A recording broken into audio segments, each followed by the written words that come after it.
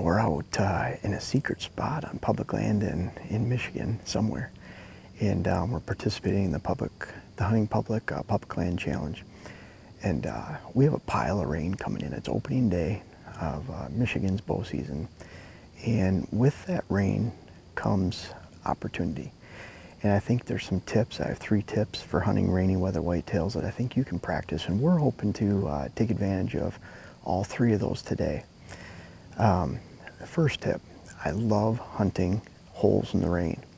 And so Dylan and I have been studying the forecast right now. We're looking at the radar, and we're really looking for that opportunity where we have several hours, not just a half hour, an hour, but really looking for where we have several hours where we can go sit and we have rain on either side to where deer can recognize pouring rain now, dry now, there's rain coming, they can feel that moisture in the air, the wind changing, and what a great time to hunt during that hole in the weather. Now it could be that the rain is ending for good, it could be that it's right before the rain's coming, and it could be a giant hole in between. But hunting those holes is an exceptional opportunity. Now with that hunting in the holes of the rain, I think you have a great opportunity to go into your stand. You can go into your stand right when it's still raining and might be coming down hard, light, whatever it is. But the added noise of the rain and the sight of the rain and the fact that that rain can wash away your scent gives you a great opportunity to slip into a stand undetected. And so when you add that, combine that with your ability to hunt those holes and see those in the forecast, then you have a great opportunity. Now I really urge you to study the radar when it comes to hunting the holes in the rain and really looking at those holes. If you go by the hourly forecast or any type of forecast, then I think a lot of times you can be misled. You know, they're looking at percentages of chance. Today we have a bunch of rain sliding just on the north side of us, really close. And so the weatherman might predict on an hourly forecast that we're getting 50–60% rain. Now, you know, wouldn't it be great to be a weatherman? You can be 40–50% right or wrong, whatever. But the point is that 50–60% is a high percentage, but still it's only 50–60%. It could be that that rain misses us completely. Bottom line, learn to watch the radar. Learn to see if the moisture is expanding and you're starting to see yellows and reds pop up into that green as it's sliding across, and you can see with the moisture that we have currently that it's going to expand and probably hold and you're going to get a lot of rain. Or you can look and see if there's a pile of rain coming and it's dissipating as it gets closer and closer and diminishing. Those reds and yellows are turning into dark green, into light green, and then just about being eliminated by dry air before it even comes in. Today we can see it's moist air, it's expanding, we're going to get hit with some rain. Could be on the north side of us, but we're really looking at those holes and those solid holes. There's a big hole over Lake Michigan right now that's coming towards us. So we're hoping to take advantage of that. So learn to watch the radar, combine that with those holes in the forecast. Now, like I said, we're hunting public land right now, and I scouted this area briefly. There's a fresh scrape over there, a couple rubs, and we're just not seeing the whitetail movement now. Granted, it is in the 70s today. It's really hot. It was 70 at daybreak.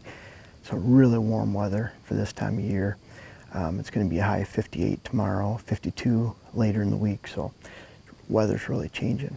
I love hunting these conditions because if we're on public land, now private land it's tough because if you have a 40-acre parcel you're hunting and you're locked into those stand locations, pretty tough to go set up somewhere else depending on your winds. But we're on public land. I have another setup I'd like to go exercise. So for us to get down out of our climbers here, make a little noise, and get over to another spot, I believe the rain not only gives us some cover when we're moving, but it also washes away our scent. It allows us to get over to that other setup and make a little bit of noise, have our scent washed away, our sound forgotten about, and I believe that we can get into that other stand location with a lot lower impact because of the rain and using that rain to our advantage. So we are going to do that. We're going to take the time to move. It's just about to rain, so we're going to move in the rain, and we'll get over there and hopefully we can do so without spooking deer.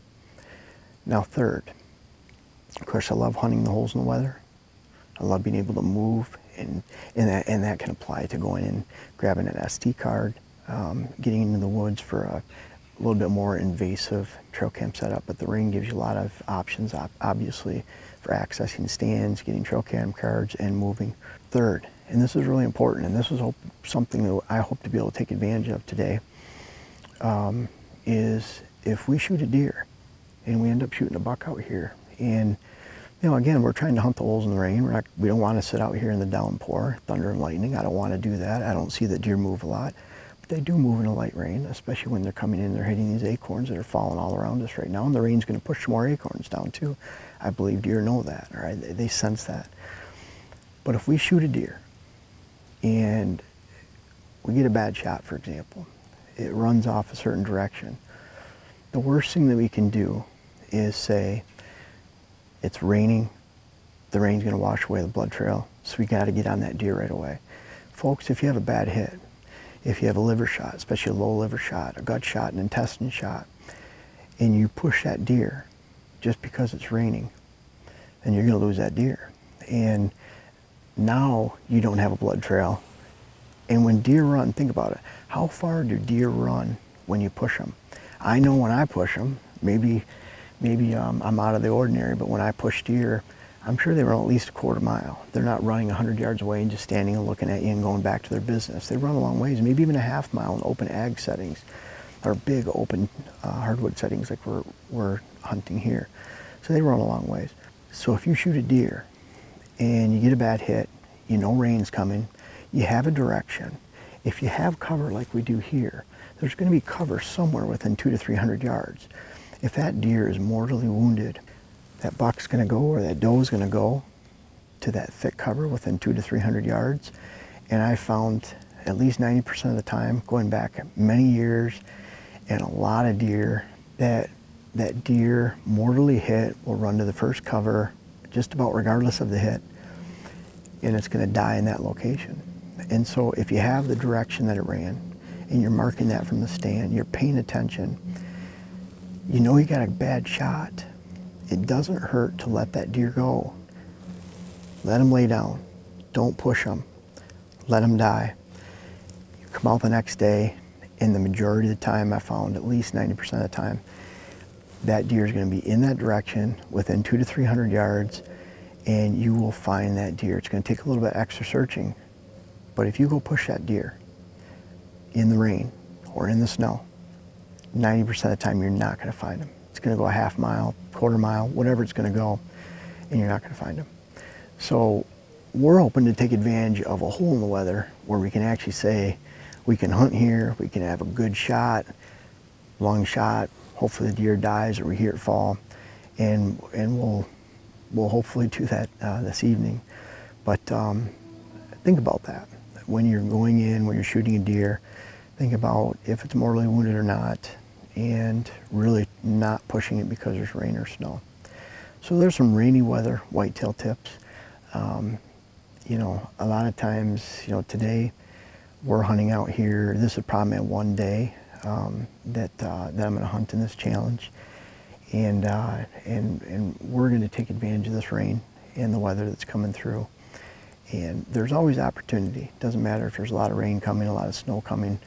You do the same in the snow. I like to hunt the holes, and if you take advantage of rainy weather whitetail hunting this fall, I know that you can find some success.